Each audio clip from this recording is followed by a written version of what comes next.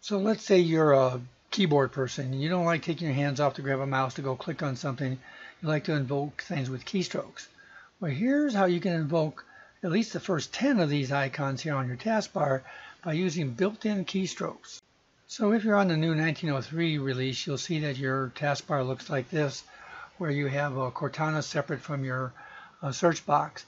But it's important to note that your keystrokes don't include these first two, Cortana or the timeline. Rather, it starts here with your first icon, and it goes through your 10th icon where you can invoke these. So if you watch carefully, the mouse is not going to move yet. I'm going to launch my mail app, all because I used the shortcut key. Now I'm going to do the same thing for the calendar, which is my second icon down here. If I move my mouse away, use the keystroke, boom, my calendar launches. So how does this work? Well, not to keep you in suspense anymore, all you have to do is move these into a position and use the Windows key with the number key of the position they're in. Windows and 1, in my case, launch the mail app. Window 2, the calendar app. It all depends upon what you want. You can only use the first 10. So I just moved the store up to the number 4 position. So if I hit Win 4, it now launches the store app. And of course, all the other ones moved one position down as well. So just rearrange these into wherever you want them as your standard selection so that you can hit the Windows and the number key to launch these first 10. The 0 key launching your 10th one.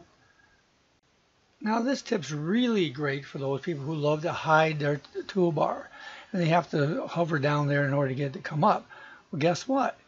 If I do this without touching the taskbar and I press the keystroke, it'll automatically open up the taskbar for a second and boom, open up that application.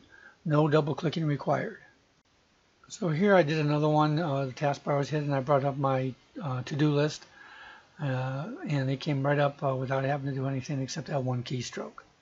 So just arrange your taskbar icons in the order you want, and pretty soon muscle memory will take over and you'll be automatically invoking the app that you want.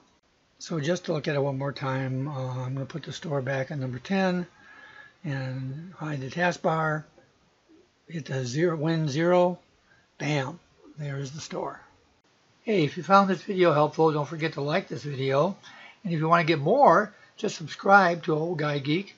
You can also follow me at Facebook or Twitter. The links to those are in the description of this video.